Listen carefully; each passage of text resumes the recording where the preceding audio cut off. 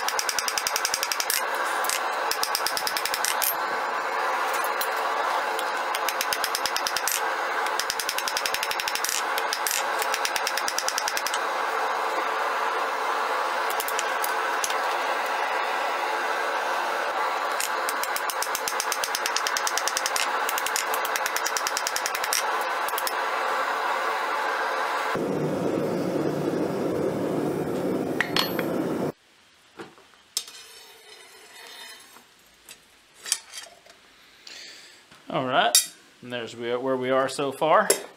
At the beginning of the video, I made mention that Wakizashis were 18 to 24 inches for the blade, and I was mistaken with that. It's actually 12 to 24 inches. We're looking here like we're about in the 16.5 and 16.75 inch blade length, which is perfectly fine. It's pretty much exactly where I want it to be. I'm pretty happy with the way that it's turning out so far. So once this cools down completely, we get done the grinder, we'll get it cleaned up.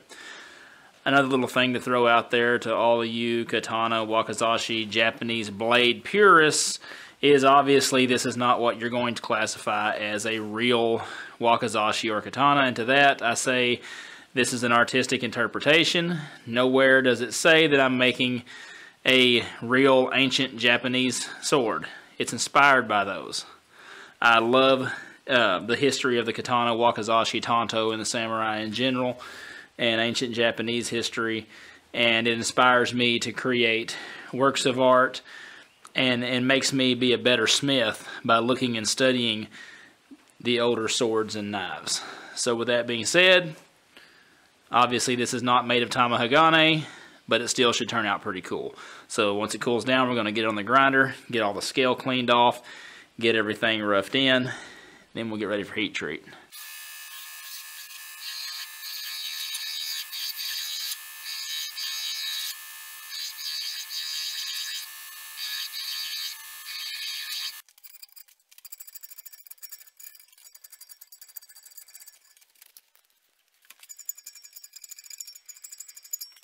Alright, I've got our Wakizashi clamped up in the vise. I've got some blue Dicam layout fluid here on the spine because even though I have a belt grinder in there, I don't have a large enough wheel to actually get a good enough contour on this, and you can feel the little humps and bumps in it. So I'm going to get a file and I'm going to come in here and work this and smooth this out the best that I can, and then we'll move on to addressing a few other things.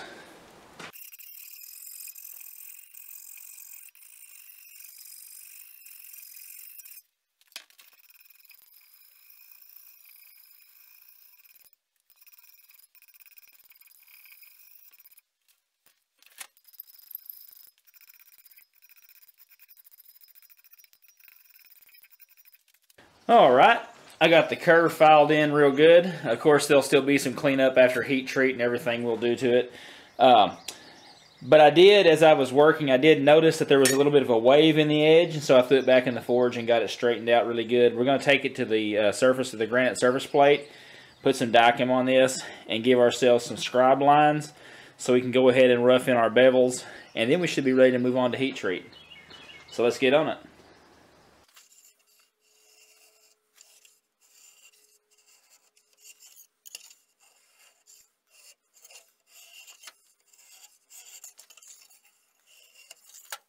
Alright, got everything cleaned up.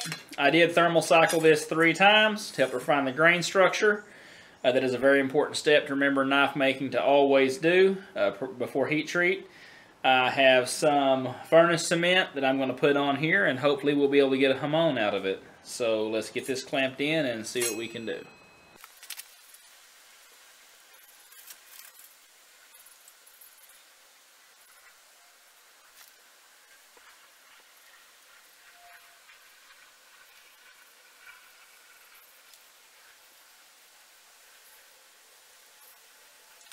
Alright, so our furnace cement has dried out. It's taken about 3 days due to the humidity here, but it's dried out nicely.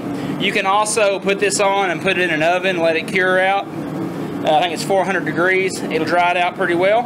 But you definitely want it completely dry before quenching it, because if it's still wet, it'll actually release and won't really give you the look that you're going for. Which, this may be an epic failure as well. We're about to find out. So I got the forge getting up to temperature.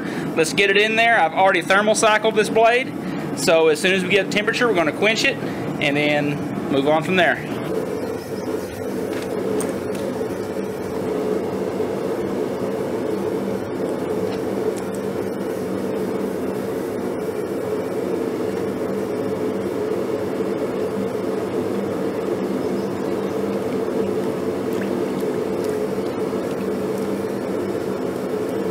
Alright, so our quench went well.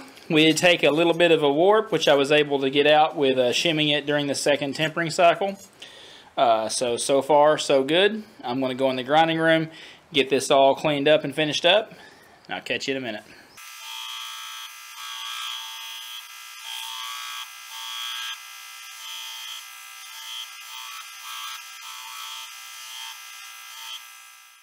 Now today we're going to jump back in on our Wakizashi build.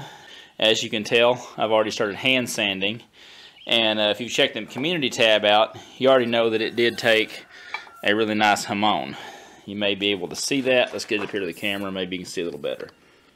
Yeah, you can see it in there pretty good. It's lying right along here. So our furnace cement did work. It did its job.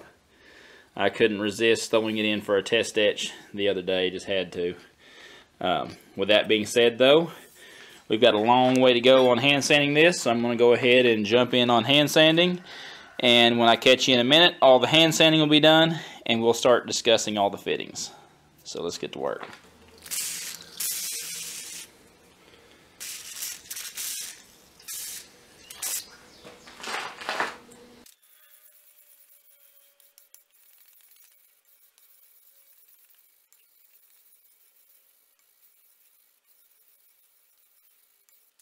Alright, got our blade all sanded up. It's at about a 400 grit. I will go back and clean it up even more because it's bound to get dings and scratches as we work on these parts.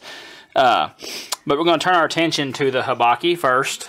And for that, I have these old fittings. They're just copper fittings I have laying around.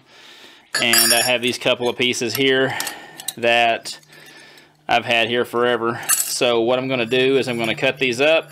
I will anneal them and then hammer them out, and what we want is to find a piece that matches our thickness right here at this shoulder, and then we'll use that to make the habaki, and then we'll solder it together and move on. Alright, so let's get on it.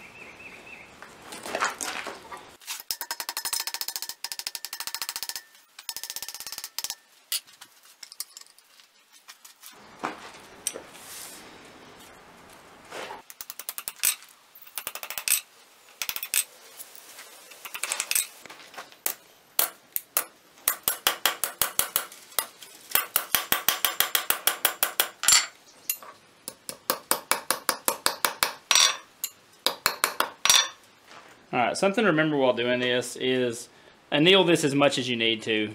You know, don't try to cut any corners and just start hammering away on it, because if it starts feeling stiff under the hammer, you're more than likely fixing to crack it or break it. So, like I said, always stop, anneal it. If you have a torch, use it to anneal it. However you're working on it. Keep it soft.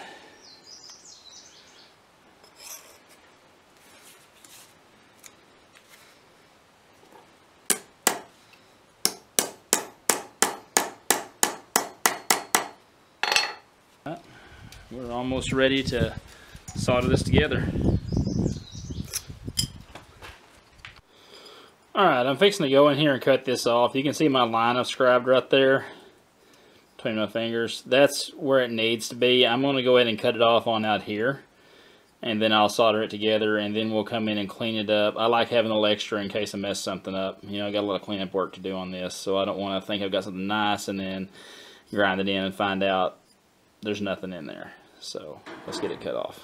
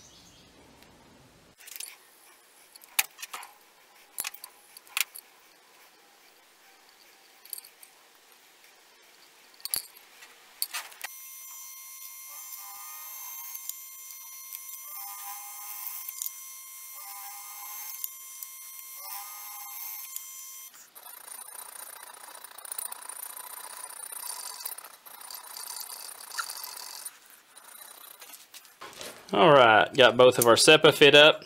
Now our Suba will go in between these. And so I've got to get this heated up. This is a ½ pound of copper.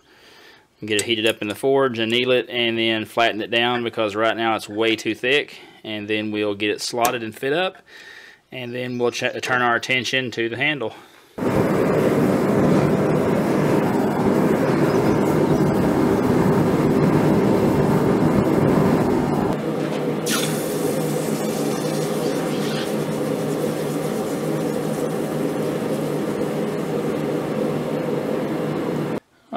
Alright, so here's our piece of copper.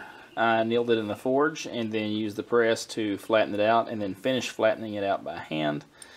I have already applied the diachrome layout fluid to this side and scribed some rough center lines since the edges aren't perfectly square. Just had to kind of eyeball it, but it looks good enough. And if you notice, there's some little lines right here. What those are for is I actually came in here with my drill bit and I started on the ends and laid the drill bit out and marked, and then just did one on each side until I got the center area here. I got that from Kyle Royer. It just kind of helps lay out so you're not drilling here and then randomly over here. It just helps lay everything out, and you can actually get as many holes as you can in here neatly and cleanly without any guesswork. I will drill here and here, and then here and here, and then we'll just mill out this center section here and clean all the corners up. Alright, so let's go ahead and get an end mill found, get it chucked up, and get to work.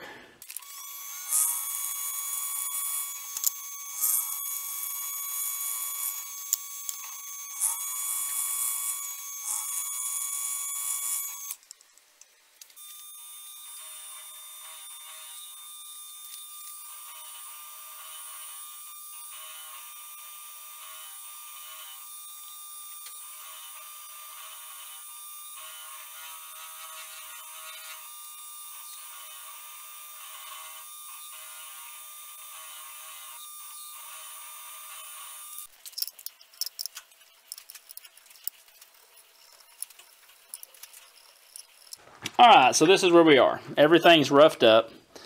Fixing to turn my attention in a moment to the Suba and start figuring out the design that I want to go with on that. The way things stand right now with the handle on here, this handle would extend to right here through my hand completely. And I mean, that would be pretty good. I just am really not liking the shortness of this tang. I think that I'm going to go ahead and weld on a couple of inch extension. I probably should have left the tail on the file when I forged this. I was focusing more on the blade than the tang. The tail would have gave me just enough to get that extra little bit. So you live, you learn. But like I was saying, I will probably go ahead and grind the chamfer around this and make a piece of steel that fits it perfectly, and then fill it up with weld. Get it welded up good and nice. Get it all cleaned up. With that being said, let's go ahead and move on looking at the Suba.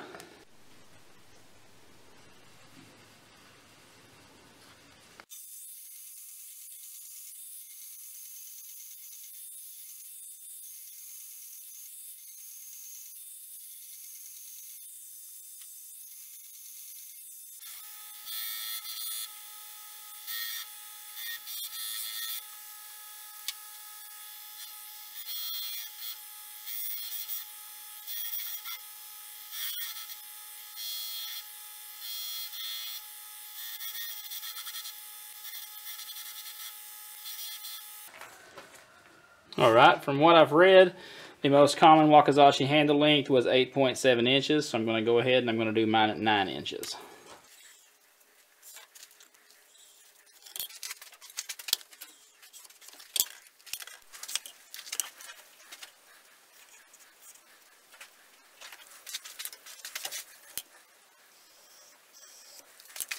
Alright, now to discuss the elephant in the room. Now, I want to handle this 9 inches, and so we look at this and we can already tell that the tang is going to be way too short. Once you throw in the spacers and the guard and the whole 9 yards, and then I've got to add another spacer here, and then of course we're going to have the piece on the end. I ideally would prefer for this tang to be at least 3/4 of the way, 3/4 length.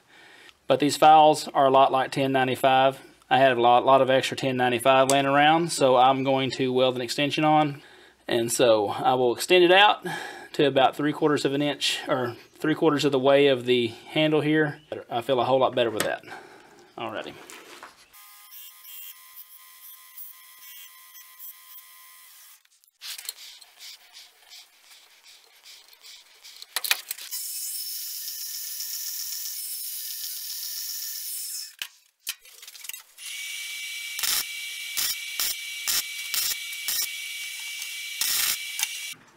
Alright. There is our extension welded on. Tried to keep it with the flow of the blade as possible, as much as possible. Alright, let's go ahead and move on to working on the handle. Alright, I've already sketched out the tang portion of our Wakizashi onto this piece of wood, and I've used a red Sharpie, but I'm going to go back over it with a pencil because I want the lines to be a little bit smaller, and I'll be taking this over to my milling machine and milling it out. I don't have the woodworking chisels and everything else. This way is just quicker. Once I get this piece milled out, we'll get them glued up and let them set up and start getting ready to shape them up. Then we can start shaping our seppa here and move on to our other pieces of the sword.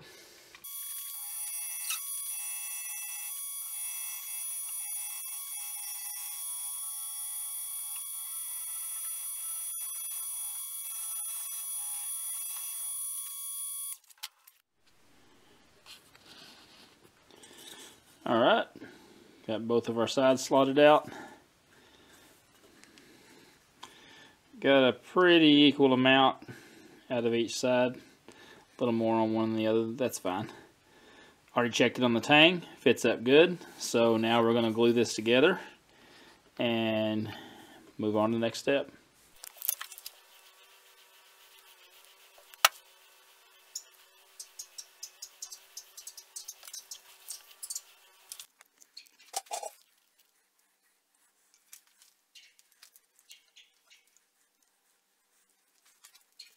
Alright, so the glue is set up nice on the handle. So let's go over here to the grinder and get this ground down so we can move on to some other things.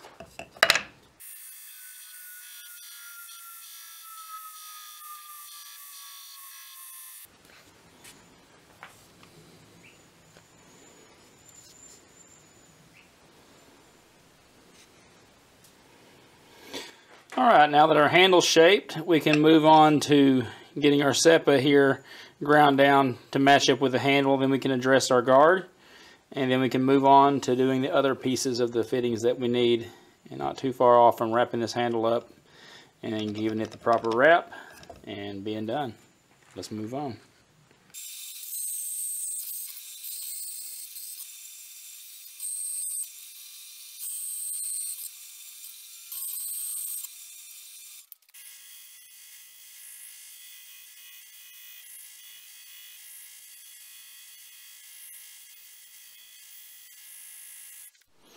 Alright, I've got all of our fittings here shaped. I'm going to go ahead and take a pencil and I'm going to draw around this piece here. Then I'm going to go in there and I've got a little texturing tool and we're going to texture this guard. Alright, I don't want the texture underneath that because if I do, it's liable to make some gapping that I don't think will look very good. So, alright, let's go out here and start hammering. Alright, so this is what I'm going to be using here. Somebody has taken and ground some little balls on the end of this. Looks like they've actually brazed a couple on. These were given to me by a friend of mine. They were in his dad's old stuff. And I think they was initially used for leather work, but I've played around with some annealed copper and it gives it a nice hammered texture that I can kind of control without being all over the place. So let's go ahead and give them a go.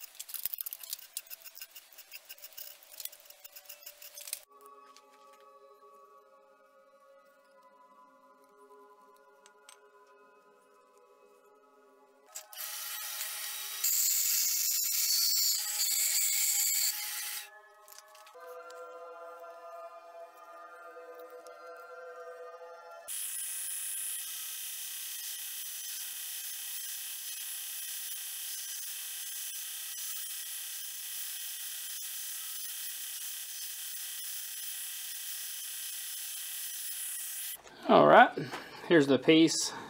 It'll come into focus. Here's the piece that I've been around the top of the handle. I believe this is called the Fuchi. I'm fixing to put it here on my granite block and take my height gauge, because it's pretty uneven, because you know it was rough cut. And I'm going to scribe around, because I know that one side is the factory edge and one side is not. And I tried to keep that factory edge as close as I could to one another.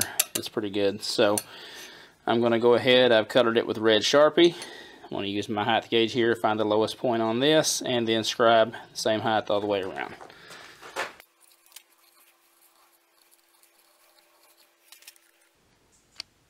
You can see it right there. So I'm going to go over the grinder and grind that off, and then we'll set it on the handle and see how she looks. Alright, nice snug fit. That's what I wanted.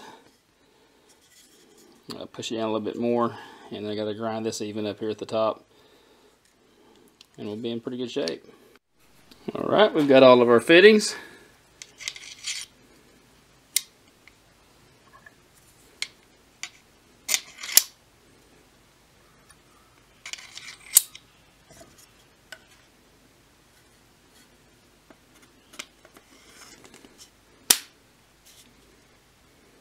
Alright, everything's good and tight. We're going to turn our attention to the Kashira down here. Alright, I got a Kashira done.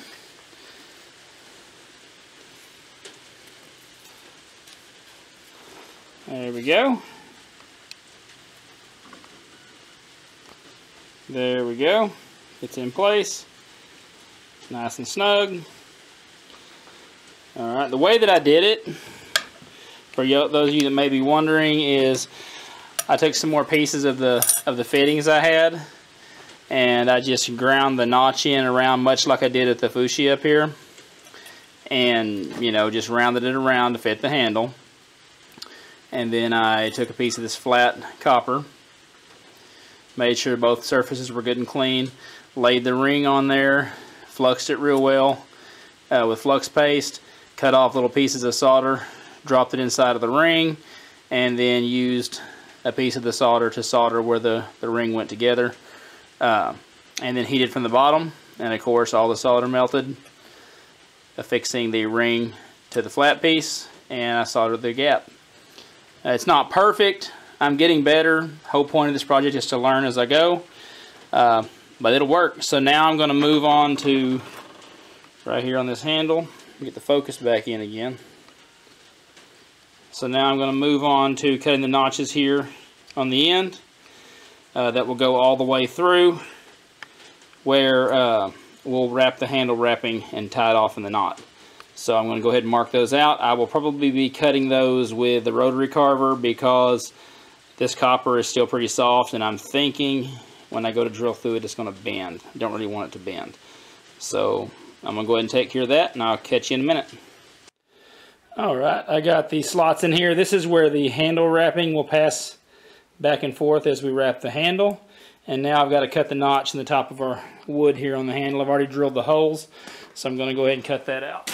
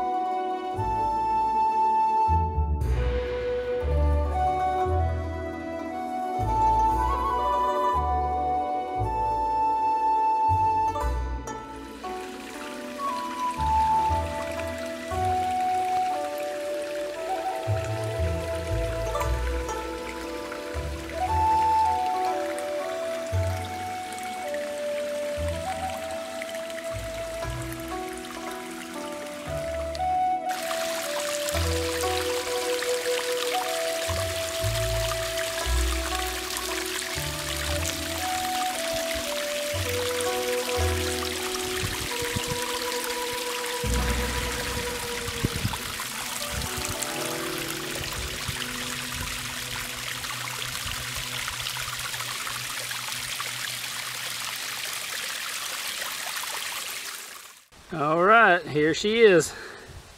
Pretty happy with how it turned out. Not too bad for an old Nicholson file and some plumbing fittings and some scrap. I appreciate you for watching. If you would hit that subscribe button down below if you haven't already. Ring the notification bell to be notified when this content as it posts. If you're into blacksmithing and want some really cool things to work on, head over to blacksmithingblanks.com. Use the coupon code MATT and you'll save 10% on your purchases. They have everything from preformed hooks to guillotine tools and a lot of other cool stuff. With that being said, I appreciate you all. You have a good one. I'll catch you on the next one. Bye-bye.